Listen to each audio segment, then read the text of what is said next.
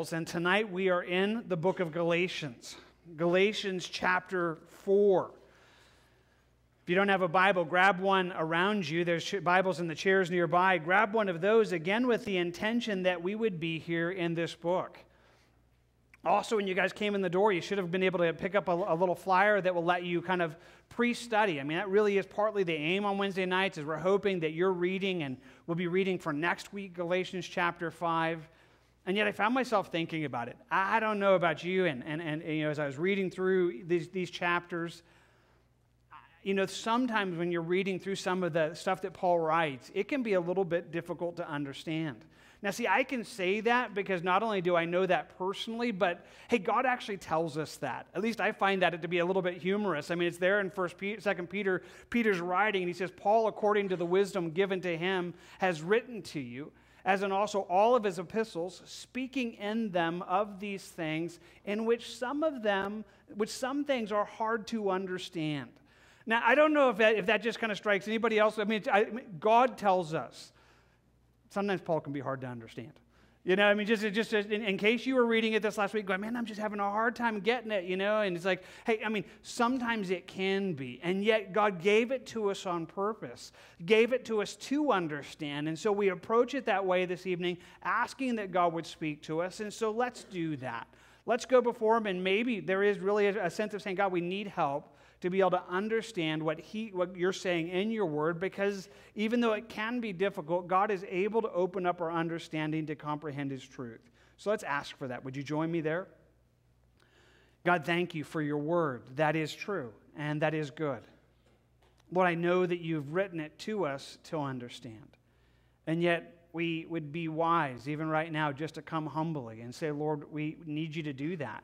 I thank you, even just in my own kind of just silly humor, Lord, I love that you tell us that sometimes it can be hard to understand. I take comfort in that. And yet I also recognize, Lord, that you want us to. And I love that Jesus, when you met the disciples after the resurrection, it says you entered into that room and you opened up their understanding so that they could comprehend the truth. And I simply ask, Lord, do that for us here this evening. For each of us, would you help us to understand the things that you have for us tonight? Help us now. We ask it together in the name of Jesus. Amen. Amen. Well, the theme, in really many ways, some of the things that the book of Galatians is talking to us about is legalism. So I suppose I just begin with that as a question. I'm just kind of curious if you are trapped in legalism. Now, I say that, and maybe right off the bat you understand that, but I want to tell you it's a big deal. And every Christian has struggled with it. Every Christian does struggle with it in places. And this whole book is about how to come to freedom with that. We gave some definitions last week, and so if you missed that, you might want to go back and get that study. But let me give you a very simple definition as I think it through. That as we think about what legalism is the human effort to justify oneself before God on the basis of works. That when you define what legalism is in every capacity, is in one sense is to say that we are earning God's favor, we're maintaining God's favor on the basis of us. That it's the basis of our works that are bringing that about. That our works are that are causing that, and that is not the gospel. That is not the nature of it. In fact, I love just that simple phrase that we are saved by grace through faith. In fact, that's not in Galatians, that's actually in Ephesians, but it's put in such a great small section. Let me go ahead and put that verse up on the screen. It says, for by grace you have been saved through faith. That if you're a Christian here this evening, it's by God's grace, through you believing in faith, and it's not of yourselves. You didn't do it. It's a gift of God. Not of works, lest anyone should boast. For we are his workmanship, created in Christ Jesus for good works, which God prepared beforehand that we should walk in them. Amazing verse, but again, catch it in context. In fact, maybe it might be just helpful to get it this way. There's a huge, amazing contrast right here that there's a world of difference between a salvation that is of works and a salvation that is for good works. I mean, it's only a preposition, and you might think, well, is that really that big a deal, Jim? There's a world of difference between the two. There's a salvation where sometimes people think it's of works, that somehow we are earning it, that somehow we are earning God's favor, that we are deserving of God's favor. And that's never what he has. And it's not that he doesn't have good works for us. He does. But those good works are supposed to flow out of our Christian life as just an overflow, that God is doing it in us, but it's all him. So let's just bring it into even at this moment. It's a lot bigger than this, but so you're here this evening, and we're really glad that you're here. But I suppose I could ask it as simply as this. So why? Why are you here? Are you here to earn God's favor or enjoy his favor? Are you here this evening that somehow you think that being here is going to put God in your debt? That you're going to be able to say, God, I went to church Wednesday night. You know, because that means you're going to bless me tomorrow, right? I mean, I did this, so if I do that, you're going to do this for me. I mean, I'm going to do this. I'm going to go to church Wednesday night. I'm going to read my Bible. I'm going to pray. I'm going to do these things. And I'm going to do these because if I do these things, then God, you'll bless. You'll do something in my life. And I just want to tell you, some of you, I mean, maybe we all struggle with it at times, but some of you, honestly, that's where you are. Your life is a set of gold stars that you're trying to constantly earn from God. You know, God, did you see me? I'm a good boy. I'm a good girl. I did this. I did this. I did this. I did this. And somehow you think that that's what's required. Somehow you think that's the only way that God would look upon you favorably. But honestly, that makes it about you. That makes it about you. Makes it about what you're doing. And it's not what God has. Now, don't get me wrong again. We're made for good works, but they're not us. I mean, God's making us, God's providing it so that when we actually come, and if it's in the right place this evening, you didn't come this evening to say, God, did I get a gold star? But God, I just want to enjoy the life you've given me. I wonder what you have tonight. I want to walk with you. I just want to respond. You've loved me with an incredible love that I did not deserve. I'm here this evening because of the overflow of God's grace in my life, and I just want to respond. I just want to give this to you. I want my life to be that. And Lord, I'm so excited to see what you have for me.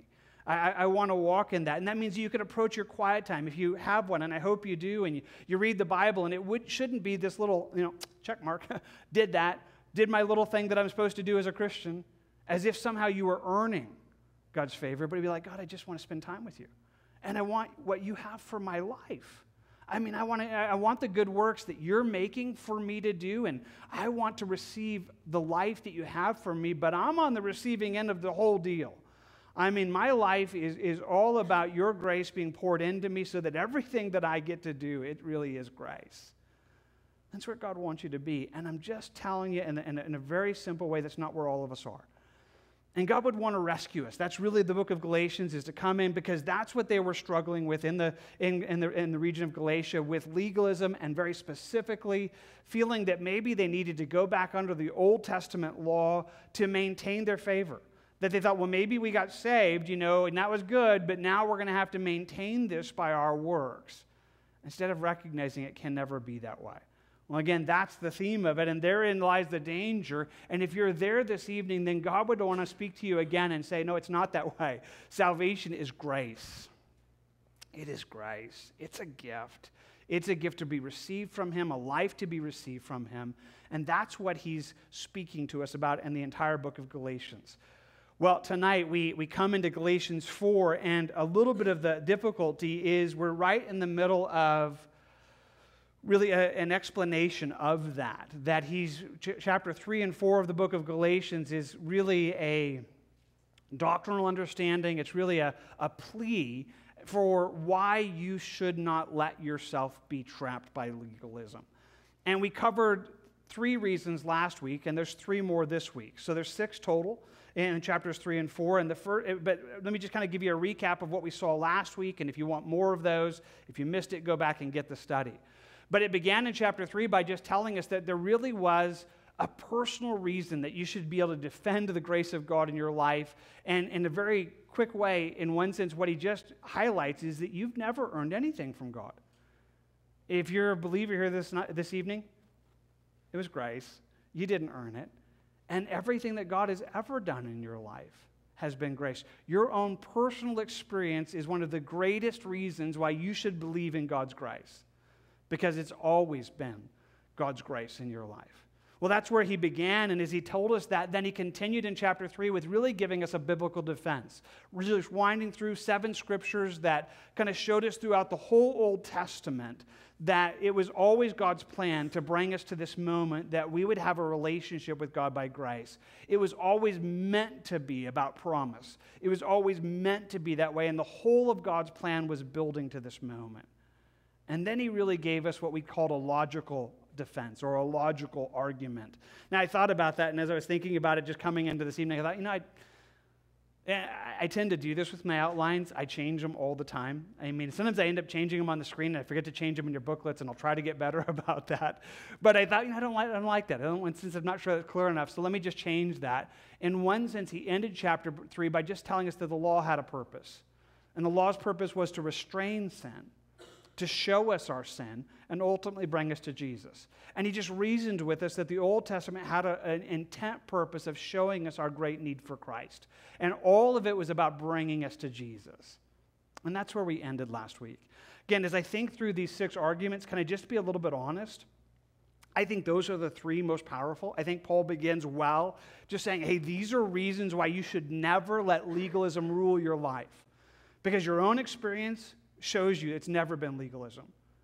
Because the Bible's always been about bringing us to this place of God's promise, and that everything that the Bible does show us ultimately shows us our need for Jesus. So, I mean, those are incredible, rich things. And again, if you missed it, I would just encourage you, maybe just go back and read it on your own. And if you need help in that, you can get the study that we went through, and hopefully that would be of some help. But now he wants to add to it. So it's personal, it's biblical. The law has a purpose that we need to understand. And then he gives us what I'm just calling, and it's not original with me, by the way, but kind of a dispensational defense. Dispensational defense. Let me explain that. Don't lose me.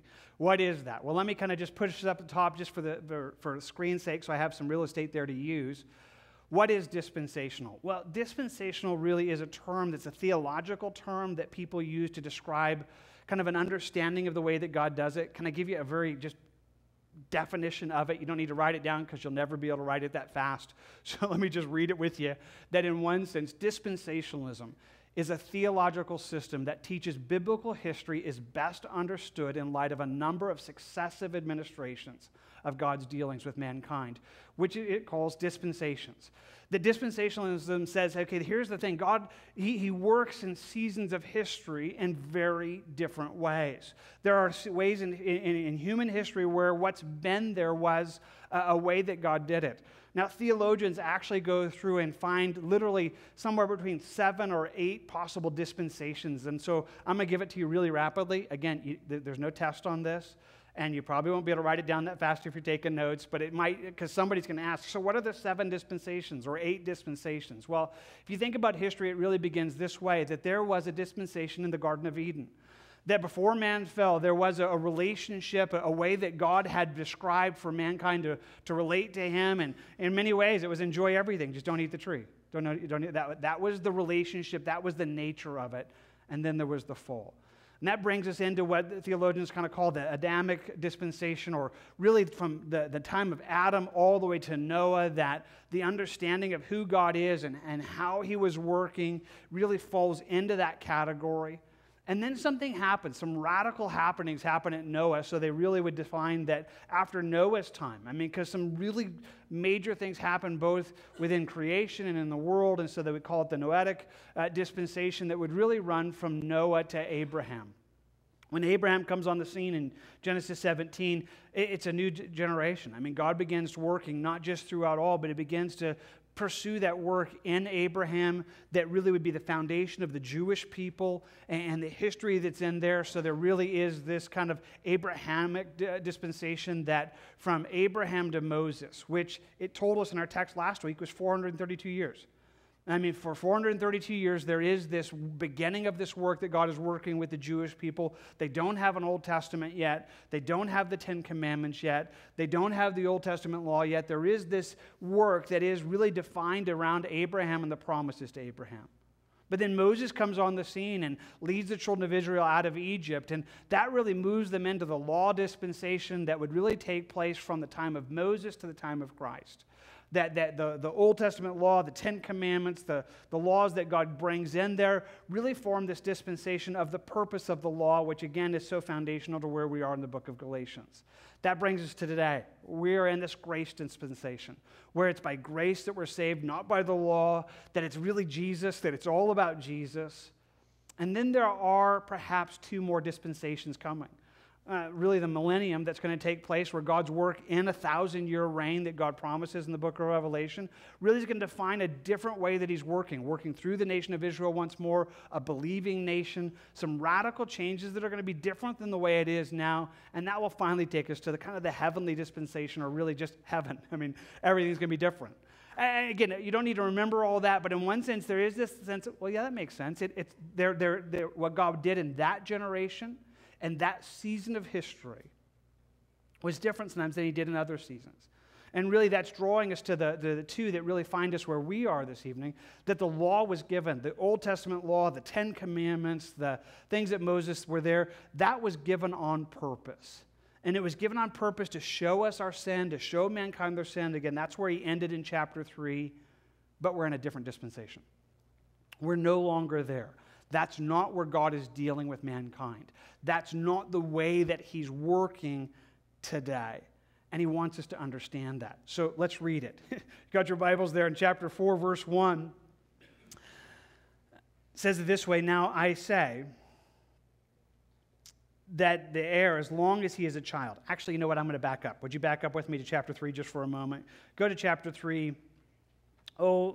Let's just pick it up in verse 21. It's a little bit just lengthy, but I think he's building the argument that flows into where we are, so I need to read it. He says, "Is the law against the promises of God?" I mean, is the law bad? Certainly not. For if there had been a law given which could have given life, truly righteousness would have been by the law. I mean, if the law could have saved people, then that would have been the way that God did it. But the Scripture has confined all under sin, that the promise by faith in Jesus Christ might be given to those who believe. But before faith came, we were under the guard of the law. I mean, before we had this, before Jesus came and died for our sins, the law was there guarding, hindering, protecting. It says, kept for the faith which would afterwards be revealed. Therefore, the law was our tutor to bring us to Christ, that we might be justified by faith. The law was our tutor. I mean, maybe it might be best to understand that. I mean, it has the idea of our one that would teach us, kind of the one that we might even say our nanny. I mean, it kind of is that. It's not just like, an after-school tutor kind of thing, but it's one that had responsibility over us to raise us, to bring us along the place. He says that's what the law was there for. But after faith has come, we are no longer under a tutor. It says after we come to faith, we're no longer, under that law. For you are all sons of God through faith in Christ Jesus.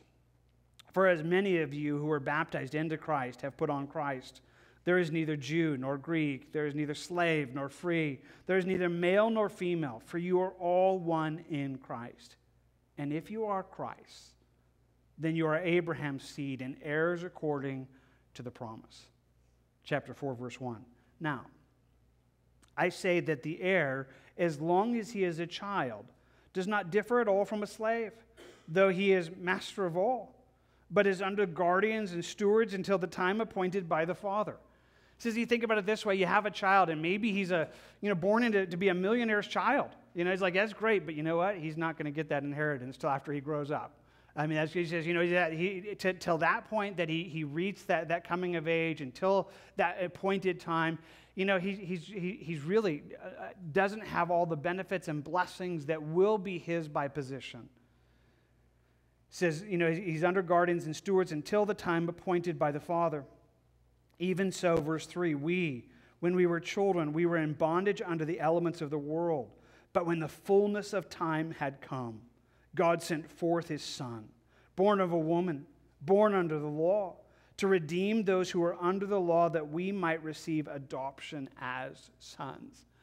He says at the very right time, at the perfect time, Jesus came. That's just, there's so much there because God is always right on time. But I mean, that dispensation, the change between he was working the Old Testament to the New, I mean, Jesus came at the right time, born under the law, fulfilling everything that was there, and there's 100 things that flow into that, but there's just a perfect way that God is working. He said when Jesus came, he came to redeem us. He came to bring us out from under the law. Verse 6, and because you are sons, God has sent forth the Spirit of his Son into your hearts, crying, Abba, Father. Therefore, you are no longer a slave, but a son. And if a son, then an heir of God through Christ. Okay, there's a bunch in there, but I'm just going to highlight a couple of quick thoughts. I mean, here's what he's wanting to make sure we understand, that our relationship with God, we're no longer slaves. I mean, this is, you were that. You were a slave. You were under bondage. I mean, you were under bondage of sin. You were under the bondage in the world, under bondage of the law. And he says it again this way, but, again, as he lays it out to us, there in verse 7, therefore you are no longer. I mean, that's not the way that God's working with us. No longer a slave. He says, instead, you're a son. Instead, you're a child of God. He says, you are no longer a slave, but a son, and if a son, then an heir of God through Christ. Wow. In many ways, what he's just telling us is that being a son is so much better. I mean, that's like a way big understatement. But, it's worth just making sure I pause and say this. I hope you understand that that's massive. I mean, it's massive. That God would do a work in us that would bring us to a relationship with God where we get to be his kids. That's massive. And that's not everybody's. I need to just make sure I make this clear, because we live in a world that sometimes gets this all backwards. Where sometimes they'll say, well, we're all God's children. I mean, everybody in the world is God's children. No, we're not. No, we're not. We are God's creation, but we're not his children. No, to be a child of God, there is only one way, and that's through Jesus. See, it tells us in John's Gospel in chapter 1, but as many as received him, that is receiving Christ, to them he gave the right to become children of God. We weren't children of God, but we were slaves, and we were slaves of sin, slaves in the world. But when we believed in Jesus, we now have the privilege, and we have the right to become a child of God to those who believe in his name, who were born not of blood, nor of the will of the flesh, nor of the will of man, but of God. It's not who you're born into. It's not your parents. It's not others' decision. It's God working a work in your life. And if you're his, it's this amazing thing. He said, we've been given the right to be God's kids, and it's amazing. 1 John says it this way, it says, behold, and which is one of those words like, hey, check this out. Look at this. This is amazing. I mean, gaze upon this. Behold what manner of love the Father has bestowed on us, that we should be called the children of God. Therefore, the world does not know us because they didn't know him. They don't grab this. They don't understand all that it is. But we have something amazing.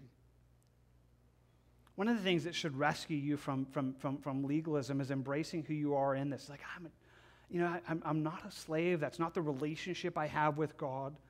I'm a child of God. I'm a child of God, and that changes everything. In fact, the way that he does it is absolutely incredible. You already heard me read it, but I want to just read it again. Go there in verse 6. It says, and because you're sons, because you're a child of God, God has sent forth the Spirit of his Son into your hearts, crying out, Abba, Father. It says because of how this works now, to be a child of God, to be this incredible thing that Jesus has done in us, now the Spirit of God is inside us. That was never the place before Jesus. I mean, now what happens is that the Spirit of God takes up residence inside us in a way that defines who we are. Where Romans 8 would say, if you don't have the Spirit, you're not his. Because it's everything that we are. Now God takes up residence inside us, and now he becomes the one that empowers us. The Spirit is working in our hearts to cause us to cry out, Abba, Father. It's an amazing verse, and again, just bring it to you briefly. Abba, you might already know, that's Aramaic, and it really would be the closest equivalent we could get out of that into our English translation would probably be Papa or Daddy. I mean, if you would even go over even today, and walk around in some of the places where they still speak Aramaic in the Middle East, you would hear them. Hear a little kid walking around and going, Abba, Abba. I mean, just calling out for his dad. And he says, here's something that God is doing in you so that the relationship you have with him, it's not one based on fear. You're not a slave that's like, okay, he's going to beat me at any moment. I just know that. If I don't perform 100%, I'm done. Instead, it's like, no, he's working in us so that we begin to want to do the right thing and have this relationship with God. And the power of that is God himself. Hey, can I just take this even one step further? Because for somebody here this evening, this is really what you need to hear. Because maybe you sit here this evening and you're like, but Jim, I feel kind of emotionally bankrupt. I mean, I don't feel like my whole life has been a mess. And so, God, you're saying I'm supposed to have this relationship with God where I know him as my father, as I get to call him Abba. I'm just not sure that I'm able to do that. I'm not sure that I can have that kind of relationship with God, the mess that I've had. And I want to just once more point out to you, he's not asking you to do it. He's saying he'll do it. He says the Holy Spirit within you will be drawing you, compelling you into this relationship. And I don't know about anybody else. I take great delight in that, and I ask for it often. It's like, Lord, just take this hard heart, take sometimes when I feel I can be cold, and I want that. I want this relationship where you're my heavenly Father, where my life is being lived out of love for you, that's being compelled not by this external law that could never have made me what I was supposed to be anyway, but by what you're just drawing me to be from the inside out. You're compelling me by love and this relationship, and that's what God is doing. He's doing this incredible real thing. As Paul lays that out, he says it this way in verse 8. He says, but then indeed, when you did not know God, you served those which by nature are not gods. I say, before you knew God, you lived and served crazy things. But now, after you have known God, or rather, he says, better saying it, are known by God. It's not just that you know God knows you. And he's brought you into this amazing relationship. He says, how is it that you turn again to the weak and beggarly elements to which you desire again to be in bondage? You observe days and months and seasons and years. He says, I'm afraid of you, lest I have labored for you in vain. He says, why would you do this? What would make you think, I'm going to go and have this legalistic relationship with God when God has rescued you from that? Why in the world would you go back under rules and regulations? Why would you live your life making your quiet time a check mark, going to church, gold star? Why would you do that? Why would you go back under those things that never saved anybody in the first place? Why would you not go and say, God, I want this grace relationship. I want, not by me, but by you. I want you to just draw me to this relationship where it flows outside of what you're doing and me. Why would you choose less than that? Hey, don't. Don't go back under that. Don't go back under, again, a bondage, because that is not the way that God is working in this generation. It was 2,500 years ago.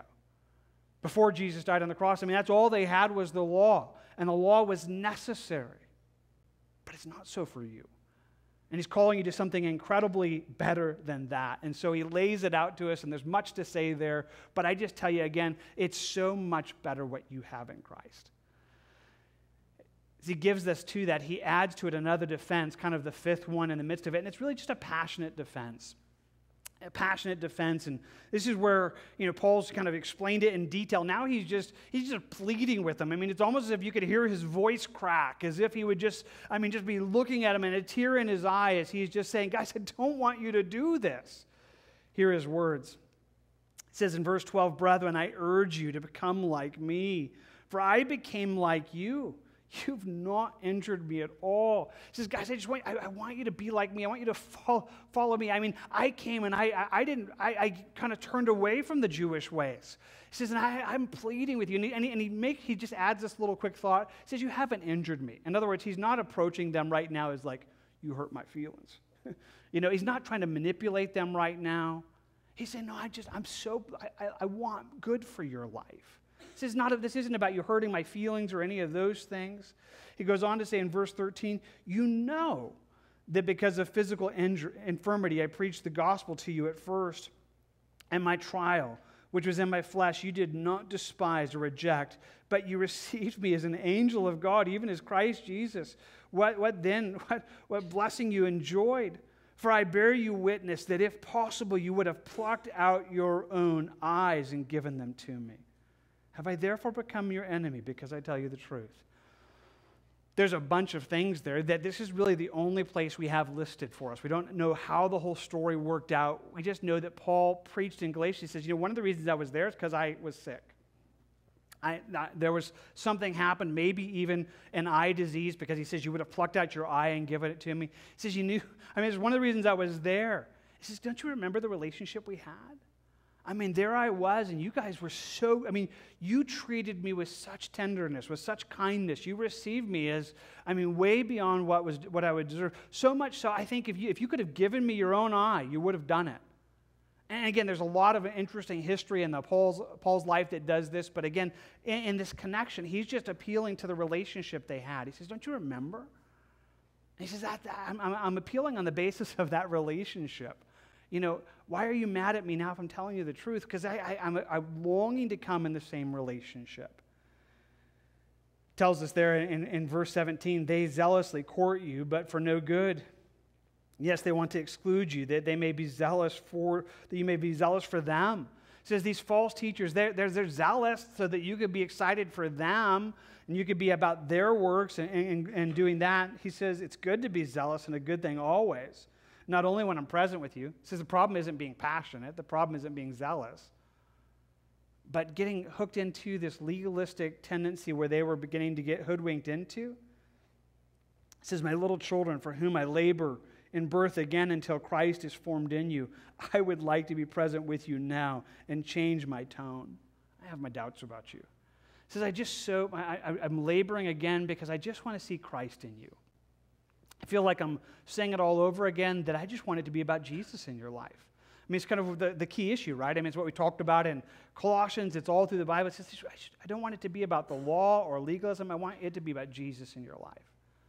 I want it to be about Christ being formed inside you, being changed on the inside out, and that being the life that you're living, and I don't want you to get robbed. And then he just tells them, he says, there's just this loving, concerned tone where he says, I would love to be there and not to be able to be so worried about you and not be able to, speak so hardly, but he says, the thing is, I've become really worried about you. He says that, again, I would like to be present with you and change my tone, for I have my doubts. I have my doubts about you. He says, I'm really worried that you're not listening to me. I'm really worried that though I'm saying it as carefully and as passionately as I can possibly say it, I'm concerned that you're still not listening. And I wonder the same. I wonder if you're here this evening and I'm trying to lay out to you the wonder of grace, the wonder of the relationship that God wants with you. And I wonder if you'd just be like, that doesn't really work for me. Rules and regulations work for me. And then there's this really cool new teaching over here that's going to, make us Jewish again or go back under the law. And I just want to tell you, no, don't go. It's Jesus that you need. And I so long that you would hear it. And Paul so longs it. He just longs for that. And so he gives them this passionate defense as if you could just hear his voice cracking as he's saying it. And then he gives them one more. And it's really kind of an illustrative defense. It really is. It's almost like a good sermon, I suppose, in one sense. He's been passionate now, and now he's going to end with a story. He wants to just give them an illustration out of the Old Testament that if they didn't get it now, maybe a picture, maybe a story will tell it to them. So he says it this way. Verse 21, tell me, you who desire to be under the law, do you hear the law? For it is written that Abraham had 2 sons, the one by a bondwoman and the other by a free woman. Let me just pause there, and I want to make sure that I don't lose you and just tell you, I hope you know the story. I hope you know the story that's found there in the book of Genesis, but let me give it to you in very fast fashion. I'll even just kind of put a map up on the screen and just imagine it with me, if you will. Genesis 17, we find Abraham there in Ur of the Chaldees, modern-day Babylon over there, and God calls him. God calls him out of the Ur of Chaldees. Abraham and Sarah, they're there together. They hear the call of God and they begin to make that journey. It's not a quick journey and they don't necessarily go without hiccups, but eventually they get over to the promised land. They get over to the promised land, the place where God's blessing is supposed to be for them, where God has called them to be, and as soon as they get there, there's a famine. It gets difficult, as often is the case when we make a step of obedience. They run into problems and they run away. They get right there and it gets difficult and they run away to Egypt. And if you know the story, Abraham lies about his wife, and he's like, oh yeah, she's my sister, and the Pharaoh almost takes her, and God has to rescue him, and God has to do this crazy cool thing where he rescues him in the midst of it, and they end up going back, but before they go back, they do something. They gain a servant named Hagar, who becomes a servant that would be Sarah's maidservant out of that. And they make their way back over to the land of Israel, and there they wait. They wait for God to fulfill his promises, which a lot of God's promise was that Abraham would have a son, and that through his son would be the blessing, that eventually the promise to bless the whole world would happen through his son. And months pass, and years pass, and it's not happening. It's not happening. And finally, Abraham and Sarah are having this conversation, like, I don't know, maybe it's not going to happen. I mean, poor God, he's probably got himself in a pickle. Now Abraham, gets to the place where Sarah can't have kids any longer, and Abraham, he's old. It kind of tells us in the book of Romans. They're like, I don't know what we're going to do. And they decide, maybe we need to help God out. You know what? There is this custom it's not biblical, but it's a custom over in Egypt and other places that maybe you should take my maid as your wife, and she can have a child, and it will kind of be like me having a child. And so they take Hagar, and she becomes Abraham's wife, and she bears a son named Ishmael. Ishmael that would become just kind of that descendant that's through that. But God says no. Abraham's like, what, just bless Ishmael. God, here I gave you a son. And God's, no, that's not my promise. That's not the son of my promise. I'm going to give you a son through Sarah, and miraculously she ends up bearing a child. Isaac is born, and he becomes the son of promise. And so you have these two children, which is the story that's being laid out to us. And he tells us, okay, here's what we have. Verse 22, it's written that Abraham had two sons, the one of a bondwoman. He says, Ishmael, he's the son of a slave. He's a son of a bondwoman. It's a son born in that framework of slavery. He says the other is a free woman. That's really Sarah, that she has Isaac, and the son would be born there. He says he was born of the bondwoman, was born according to the flesh, and the one of the free woman through promise. He says, when you think about it, this Ishmael, he's born according to the flesh. This is what the flesh could produce. It's like, this is what the flesh does. And he says, that's what it is. But Isaac's a son of promise. It's a promise of this is what God's going to do. This is a book of God's blessing and his promise. He says these things are symbolic. They literally happened, but they form this type, this picture for us. For these two are two covenants, the one from Mount Sinai, which gives birth to bondage, which is Hagar. For this Hagar is Mount Sinai in Arabia, which corresponds to Jerusalem. Hey, that's a mouthful. I'm not even going to unpack it all for you. But in one sense, he's saying that's kind of like the whole thing of the law. Hagar becomes this picture of what that is and how that works. But he says, but Jerusalem from above is free, which is the mother of us all. For it is written, rejoice, O barren, you who do not bear. Break forth and shout, for you are not in labor. For the desolate has borne more children than she who has a husband.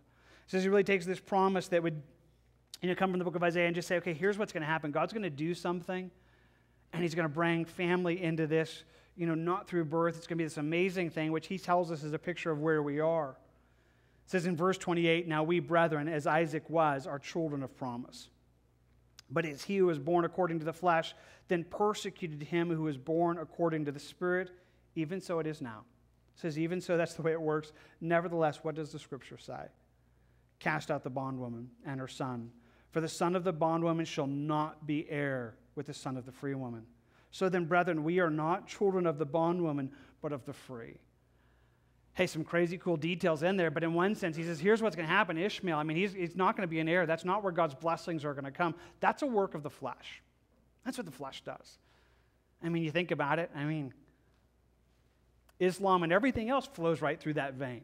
From Muhammad and all of that. That's kind of, everything in the pain that comes, that says that's not going to get God's blessings. But over here, we're sons.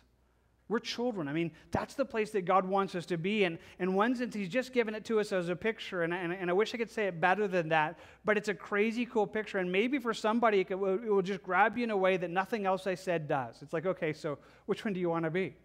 You want to be like Isaac? Or you want to be like Ishmael? You want to come to the place of God's blessing and his promises and God's pouring out his work where it's God's blessing and God's work in your life? Or do you want to do a work of the flesh and it be a mess all the days of your life? Say, I don't want to be Ishmael. I don't want to go that way. I want to be the prom. And that's what God is in Christ. He's calling us again to that and saying that's where we need to come, and that's the life that God has for us. And there's some crazy cool things behind this. I mean, think about it this way. Those there in Galatia were struggling with legalism, and they were kind of desiring to go back under the law, under this. And God says, you do that, you're really Abraham's. I mean, you're really Ishmael's descendants, not Isaac's, because that's not what God has for you. Well, much more I could say, but let me just begin to pull us towards a close here this evening and say, okay, here's the thing. And he's just kind of reasoning with it and saying, hey, it is salvation by grace. It is through faith. Don't let anybody lead you a different direction. I mean, your own experience is this. The Bible is this. I mean, that's what the law was there for. And it's the way that God is working today. And I just want to ask you again, you see, I asked you at the beginning and I ask you now as we move towards a close, are you there? I mean, it would be a crazy thing to kind of go through this and then leave here thinking, yep, that's what I'm going to do. I'm going to go be Ishmael. I'm going to go try to earn God's favor in my flesh. I'm going to go strive to do what God, it's like that would be a crazy thing to walk out of here doing. Instead of saying, God, I don't want that. I want your work where you bless, where it's your promise, where it's not my work, it's your work. Where my Christian life isn't about me earning your favor. It's about me enjoying your favor. It's about me walking out the life that you have for me. So I want to give it to you, and I think the verses said it well, and I'll put it as a picture as we close on the screen. And I just love the way that the concept is, where he says, and because you are sons, God has sent forth the Spirit of his Son into your hearts, crying out, Abba, Father. He says, you're a child of God. God is doing a different work where he's drawing you to him in a relationship, where he's drawing it to you where you know him. Therefore, you are no longer a slave, but a son. And if a son, then an heir of God through Christ. That's the relationship God wants you to have with him. Not a legalistic, earning God's favor, but a child of God. Walking by him producing good works in you by his power. I hope that's where you are this evening. If that's not, I just wanted to tell you that's where God wants to bring you. So let's close. You can take your Bibles and close them, and let's just ask God that he would bring us after that relationship that is defined by God sending his Spirit into our hearts. God, I love what you've done to be children of promise, to be those who would not be earning your favor, not a work of the flesh, but what you would do in us. I love that this was always your plan, and I love where you've brought us to in Christ. God, look upon us right now, and you see it so clearly, where legalism is present right here and right now. Would you rescue? Would you turn us away from earning and trying to do a work in our own strength, thinking that that's somehow how we maintain this relationship with you, when it is not? Instead, would you form us and shape us to be that workmanship of Christ? Would you go before us and prepare the good works that you'd have us to walk in? Would you just even now do this work that you said, that you would pour your Spirit inside of us so that we would cry out, Abba, Father. That it would not be an external, legalistic structure on the outside. It would be a passion. It would be a relationship. It would be love on the inside that brings us into a relationship that the law never could ever have produced. Would that be where we are with you? Would you draw us to enjoy what it is to be an heir of God in Christ? To be a child of God, behold what manner of love there is that we get to be called your kids. Help us to know that. Rescue us from legalism and draw us to relationship. Everyone here, I ask for it in the name of Jesus.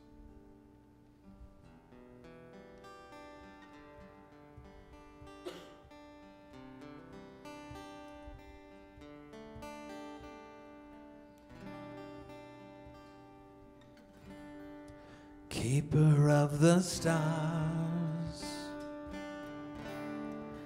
Lord of time and space, I will live my life lifting up your name. lover of my heart,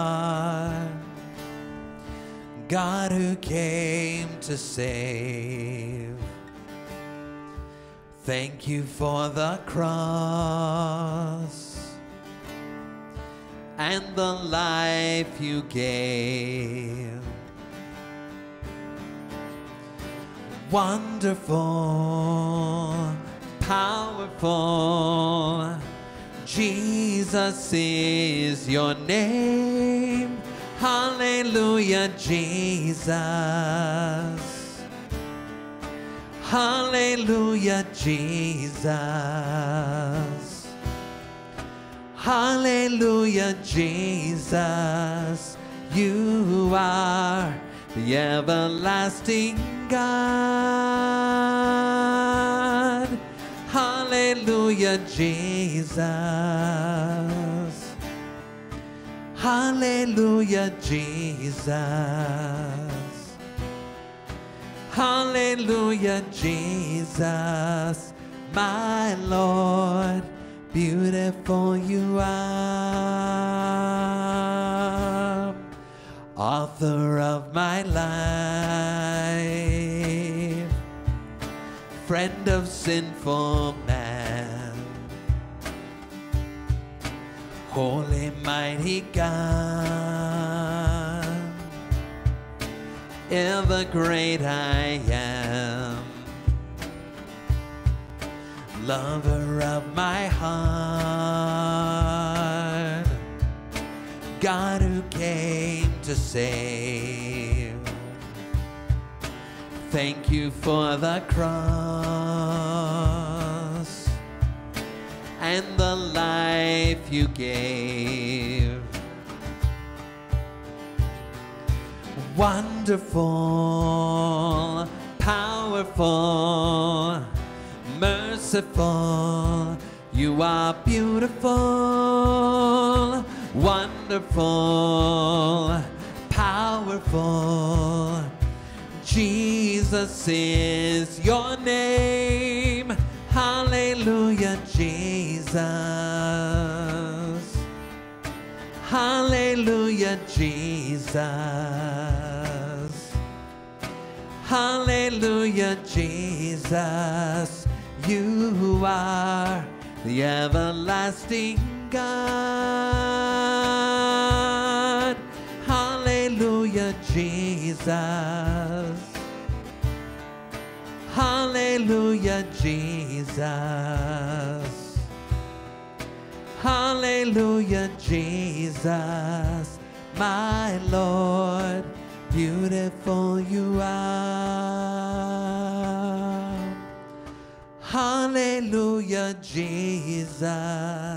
My Lord, beautiful you are. So I'll stand for this last one.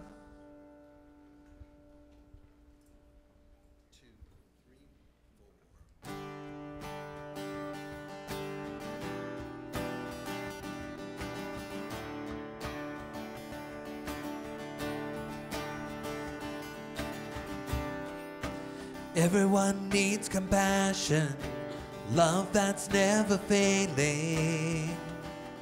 Let mercy fall on me.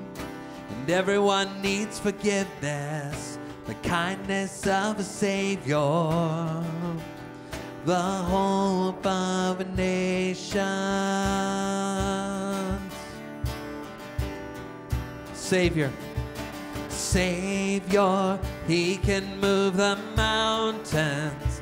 My God is mighty to save. He is mighty to save. Forever, author of salvation. He rose and conquered the grave. Jesus conquered the grave.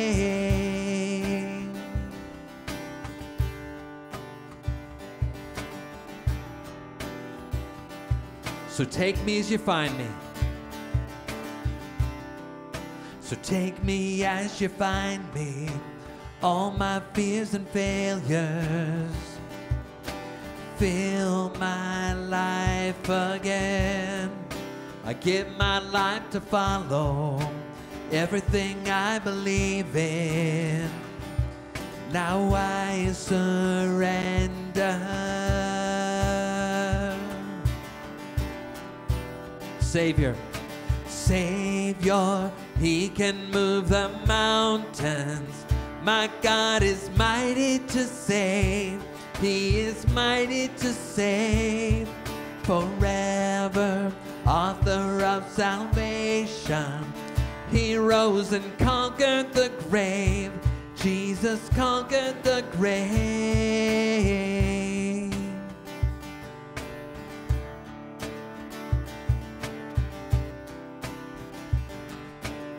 Shine your light. Shine your light and let the whole world see. Singing for the glory of the risen King. Jesus, shine your light and let the whole world see. Singing for the glory of the risen King. Savior, He can move the mountains. My God is mighty to save. He is mighty to save. Forever, author of salvation. He rose and conquered the grave. Jesus conquered the grave. Savior, He can move the mountains. My God is mighty to save. He is mighty to save. Forever, author of salvation. He rose and conquered the grave. Jesus conquered the grave.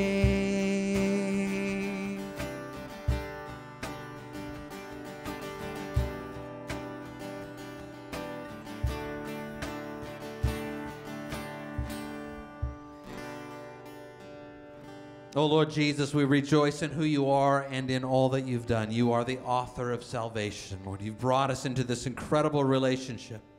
A salvation, Lord, that is by grace through faith. And I thank you for the word that we've heard today. And I just ask, Lord, that you would guard any. You would keep any, Lord, just from entering back into a relationship that is based on legalism and bondage, Lord. We thank you, Lord, that whom the Son sets free is free indeed. We pray these things in Jesus' name. Amen. Amen. God bless you.